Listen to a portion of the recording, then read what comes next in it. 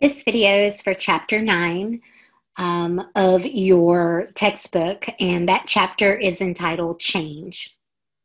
In this chapter, it is a little bit more socio-historical than previous chapters. So there is less focus on terminology and typologies and theories than the focus is more so on how the concepts of like love and marriage and sexual intimacy are socially constructed. And because they're socially constructed, that means the meaning and the values that we attach to those institutions, they've changed over time. And really the focus of this chapter is kind of discussing those changes, which is why it's entitled Change.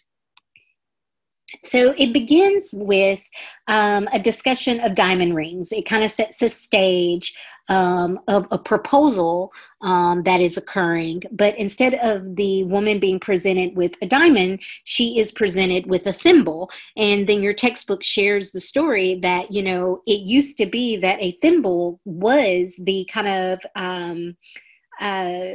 typical normative token that one would give someone if you were proposing to them. That rings didn't become a standard sign of betrothal until the late 1800s, and then diamond rings didn't become the standard until the 1930s. And of course, that was related really to diamond jewelry companies and just kind of a marketing campaign. And so now, of course, you know, we think about diamond rings, especially rings that, you know, worn on our left hand, on our ring finger, right? You know, we associate that with being a very well-known symbol, you know, of being engaged. Now, of course, you know, the symbolism of diamonds have further changed because what diamond ring, you know, companies, jewelers like De Beers, what they discovered is, you know, by really just marketing diamond rings to you know, women who are getting engaged, you know, that they were really limiting their consumer base. So I don't know how many of you maybe remember what was called the Right Hand campaign, but the Right Hand campaign was specifically geared towards successful women, women who perhaps might never marry, who are becoming, you know, part of that growing demographic of never marrieds, but you know, financially secure on their own. And so it was the idea that you could buy yourself your own diamond ring. And you can kind of see that if you look at the ad copy from those De Beers campaigns, you know, that they're playing on that idea of independence. So I have a couple that, you know, for you to check out. And I'll just read one of them out loud. Your left hand sees red and thinks roses. Your right hand sees red and thinks wine. Your left hand believes in shining armor. Your right hand thinks knights are for fairy tales. Your left hand says, I love you. Your right hand says, I love me too. Women of the world, raise your right hand. And that was kind of the tagline, the consistent tagline at the end of all of these ad copies was women of the world, raise your right hand, right? So they were trying to kind of shift that symbolism around diamond rings and just once again playing with the idea that these types of tokens, that these types of rituals, these types of norms are socially constructed. And so therefore the meaning of them, the, you know, values associated with them, what they symbolize, you know, that of course means it's changeable and in flux as well. So before we start talking about these different changes, we're going to talk about changes related to sexual intimacy, changes related to courtship and dating, and then changes related to marriage. Before we get started, you know, let's introduce the concept of marriage. Marriage is a legally recognized union between two people in which they are united sexually, cooperate economically, and may give birth to, adopt, or rear children. It is the socially approved mating relationship And it's one that people expect to be stable and enduring. Even with divorce, prenuptial agreements, the kind of increasing popularity around open marriage or ethical non-monogamy, it's worth noting that research does suggest that when you talk to people, they still have this expectation, or people, most people in America, they still have this expectation, that their marriage is going to be stable, it is going to be enduring. It's right there in the vows, till death do us apart. Even though, of course, for many people now, they part long before death, and once again, just showing that as we cling to maybe this kind of traditional idea or notion of marriage, we cling to that traditional notion even in the face of clear changes to how the institution is playing out in the day-to-day lives of real people. Now, what marriage used to be, your book introduces two concepts. First of all, they introduce the concept of the patriarch or property marriage. And so this is the type of marriage that occurred under patriarchy, not the modified patriarchy that we have today, where, technically we do have legal equality. I'm talking about the old school patriarchy, where men really were the head of their households, as well as in all leadership positions, head of all leadership positions in, the workforce, in politics, in society in general. And women were seen as dependents, like children or like property, which is why this is also referred to as property marriage. And then that was kind of the normative model of marriage for a long period of time, until, it started to change a little bit in the 1920s. And then it kind of those changes were fully ushered in with the concept of traditional marriage, which you can associate with, the 1940s, 1950s. And we will talk about both of these concepts in more detail as we go over our history. So we begin with the Puritans. So just some qualities that you should just know about society during this time period. It's an agrarian society, meaning most people are farmers, but they have established, stable and enduring townships and small cities, meaning they're no longer migratory. It is a patriarchal system, and that system is enforced by church and community. Even though, that separation of church and state was not very separate back then, and in these families where men were the head of the household, oftentimes these were really large families. But part of the reason why the number of children were so high is because there was also the risk of high infant mortality rate. And it's also worth noting that there is, also at this time period, fairly high maternal mortality rates as well. And so even men, it was not uncommon for men to have multiple wives across their lifetime, not because they were getting a divorce, but because oftentimes women would bear children until their bodies, their health, their lives would give out. And then, of course, men would have to immediately, find a new replacement, not just because they love being married so much, but because of the real logical need and real practical need of needing a mother for this kind of, large brood of children that had been left behind. So, what were the themes surrounding love, marriage, and sex during this time period? So, this is the time period where the patriarch property marriage is dominant. And people, got married, not usually, or solely on the basis of love, but really, in regards to practical concerns, like we need to merge our land together, this family and that family, or, this person, comes from a really financially stable background, and we need need that type of financial security. We need to marry our daughter into that type of financial security.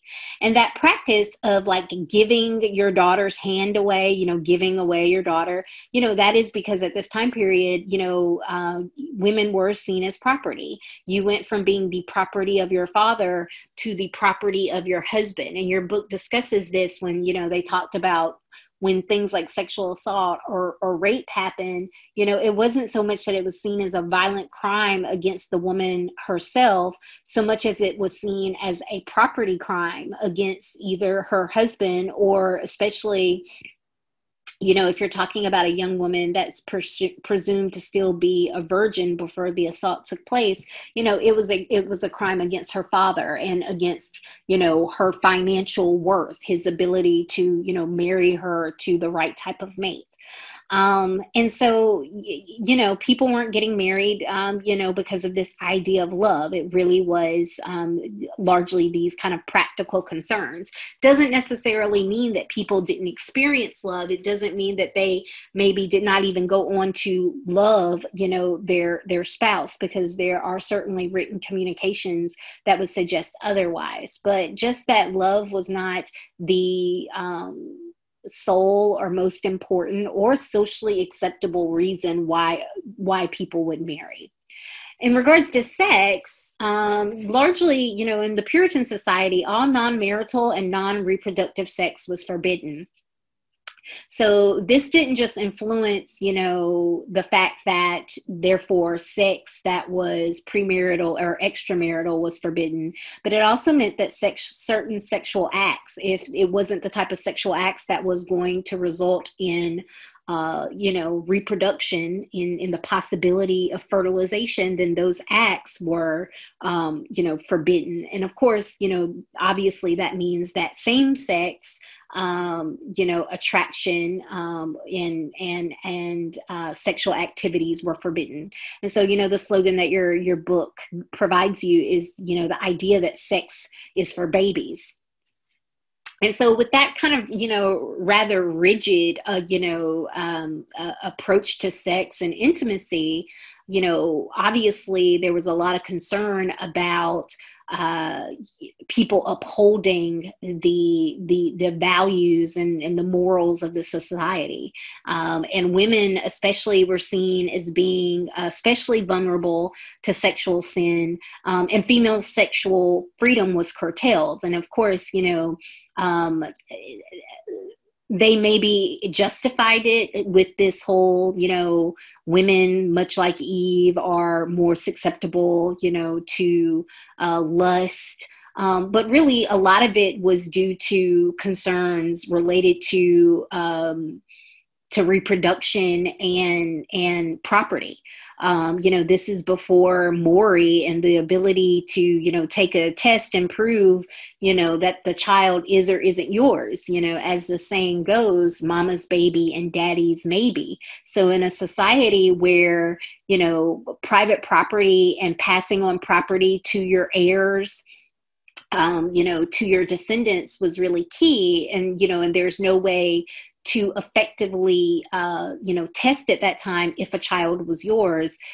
How they got around that, or how they tried to get around that, was, of course, by making it especially difficult and, socially unacceptable and stigmatizing for women to engage in particularly extramarital sex. That could really result in ostracism, if not social expulsion. So, think about, I don't know how many of you had to read Nathaniel Hawthorne's The Scarlet Letter, right? But that was part of the concern, that is an example of a puritanical society. And the fact that she was, had to walk around with that scarlet A, right? Because in these societies, the fear that men were raising, babies that weren't theirs, leaving their property to children who might not be theirs. I mean, that fear was real. And this was the way that they addressed that. But despite that being the case, due to population concerns, sexual deviation was rarely punished by the most extreme measures on the book, particularly if the sexual deviation, was related to like premarital sex. There weren't enough people, particularly in these societies, there oftentimes weren't enough women, for you to imprison or expel or put to death a woman who has engaged in one of these so-called sexual sins. And then, of course, we also know that particularly in regards to the men, they broke their sexual code and as well, and oftentimes without punishment, particularly in regards to the sexual violence that was perpetuated on women of other races. Your textbook mentions African and Native American women in particular. So the comparative North American society during this time period are the Native Americans. And so although we don't know the exact number of Native Americans who were in the area we now considered to be the United States, before European arrival, there are anthropological estimates that put it up to 18 million at that time. And of course, although we think about this as being like a unified group, they were enormously diverse, right? They did not consider themselves to be one people or, one tribe. They were diverse in terms of how their societies were organized. They were diverse in terms of their belief systems. They were diverse in terms of their languages. But there are just kind of some larger themes that come out of, anthropological research on these early Native American tribes. For one thing, almost all of them were hunter-gatherer societies, what your book refers to as forager societies. So unlike the agrarian societies of the Puritans, which were relatively stable and stayed in one spot, of course, these societies, they did a lot of moving as they were kind of following food. And the fact that they were not staying in one spot was one of the things that probably contributes to some real distinctions that we see between these societies and the Puritan society. So admittedly, their sexual lives seemed particularly scandalous to the Europeans at the time. For one thing, there was acceptance of sexual relations outside of committed relationships. Depending on the society, there was oftentimes a practice of both monogamy as well as polygamy. Gender nonconformity was accepted, as were same-sex relationships. And a lot of this kind of sexual kind of freedom and tolerance, as well as the fact that for a lot of tribes, they were matrilineal. 25% of the tribes were matrilineal. And even the ones that weren't matrilineal, very few of them had the kind of rigid patriarchal structures that you saw in Puritan societies. And, a lot of that is probably related to the fact that, being a forager society, they didn't really view property as something that could be owned. And because it could not be owned, they did not necessarily have to worry about passing it along to their, direct descendants or their heirs. And so this led to them having a very different view of children, in the sense that, regardless of who the father was, children were seen as belonging to the tribe, or if not, or the kinship group, if not the tribe. And of course, if this is your view of children, then it maybe makes sense why they were able to have kind of more tolerant and looser, if you will, sexual regulation. Going back to a lot of what is at heart in the Puritan society, beyond, their kind of religious beliefs is, of course, that concern around reproduction and that concern around inheritance. If you take away that concern around inheritance, then you don't have to regulate sexuality nearly as closely, particularly female sexuality. If you aren't focusing on whether or not a child is your biological child and therefore is worthy to, inherit your land. If you don't believe that land is something that can be owned and inherited, this literally kind of frees you up from that mindset. But that was not the mindset, obviously, of the Europeans that had settled in America in that time.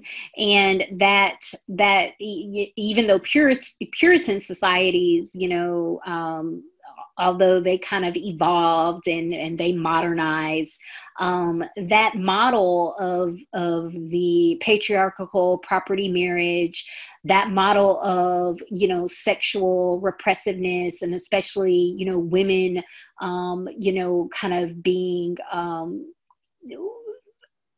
unable or more restricted in the sexual realm, that model kind of persisted in America beyond the Puritan communities for a couple of centuries, until we reached the turn of the century when the Industrial Revolution occurred. So, the key thing about the Industrial Revolution, what really just resulted in a lot of changes, is the fact that it meant that instead of being an agrarian society, societies were now becoming more industrial. So instead of people, working from home on their family farm, they are now going, to work largely in factories, and they're getting paid for that work. So there is paid labor or wage labor. So now you are making money. And you're spending your day like making this product that, doesn't belong to you. It belongs to whoever owns your factory, and they're just paying you for your time. And so this also means that instead of producing now a lot of your own goods the way that it was on family farms, right, where people were raising their own food, maybe raising their own, livestock, and therefore making their own clothes. Now, of course, you're not doing that. So you have to buy those things. And so what we also have at the same time as work becoming separate from home is we have what your book calls the commodification of society. You're working for money, and you now use that money to pay for things, things that maybe 100, 200 years ago you would have made yourself on your family farm. Now, why was this significant for family life? That's because that, for the first time in large numbers, we have a division of labor based largely on gender.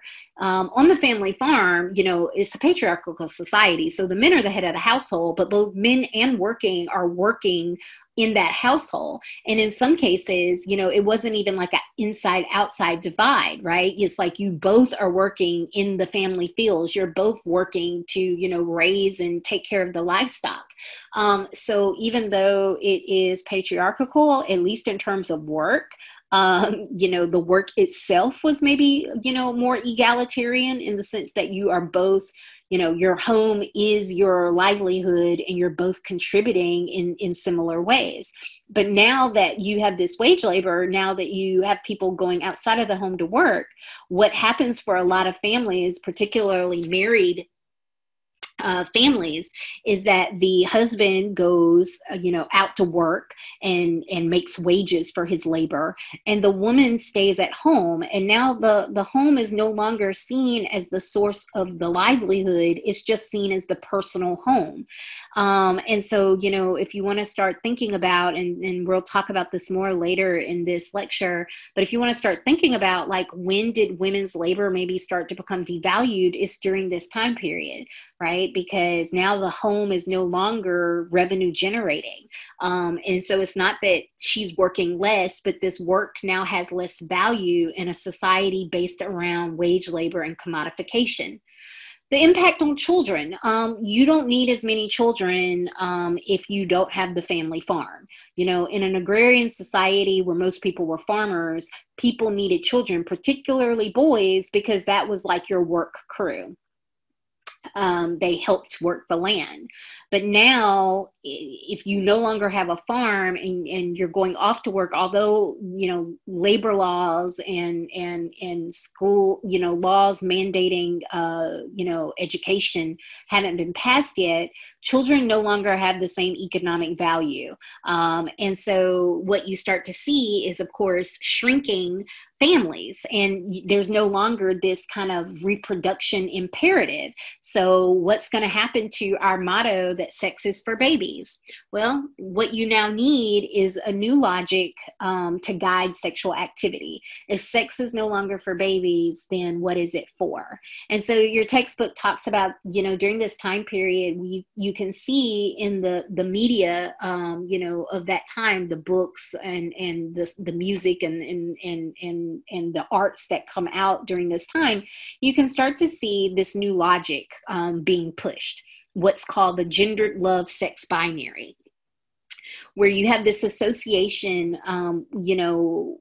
of women with love, that women are looking for love, that they're looking for romance, that good women are not interested into sex, that they don't have these kind of carnal pleasures and desires, and that men are more lustful. So, as opposed to what we saw in Puritan societies, where, of course, it was women we were concerned about in regards to sexual sins. Now, with the gendered love sex binary, literally women are just are kind of divorced from the idea of having kind of sexual, of having a sexual nature, and sex becomes masculinized. It becomes associated with men. And so this is that beginning of the sexual double standard, right? That, what was acceptable for men sexually is not acceptable for women. And so what we start to see, because sex is no longer just about reproduction, and we start to see these messages that men have sexual urges that go beyond marriage that they can't control, we see this like rise in prostitution. Now, admittedly, there had been prostitutes before, but what we really see during this time period, and of course, this was probably aided by the fact that we also have the growth of cities happening as well, urbanization. But what we see, of course, is this great increase in prostitution. And we have what your book calls, this good girl, bad girl dichotomy, which we've talked about in this class already in regards of the Madonna whore dichotomy. But this idea that good women aren't interested in sex, that men shouldn't expect good women to be interested in sex, that they should not expect to get all of their sexual needs or urges met by the good women, i.e. the wives in their lives, but that bad women are interested in sex. And while you can't marry this type of woman, you definitely can have sex with this type of woman. And it was sexual, and it was socially acceptable because of the sexual double standard. Now, of course, these women did not have high standing, and they were not, granted respectability in larger society. Because of course they were, not conforming to that sexual double standard. They were on the wrong side of the Madonna whore, good girl, bad girl dichotomy. But what this really is what's really kind of important about this time period is that, especially for men, a lot of those like sexual, repressive, strict dictates that came out of the Puritan era, they are being lifted for men. It's worth noting that, unless you're a prostitute, they're not being lifted for women.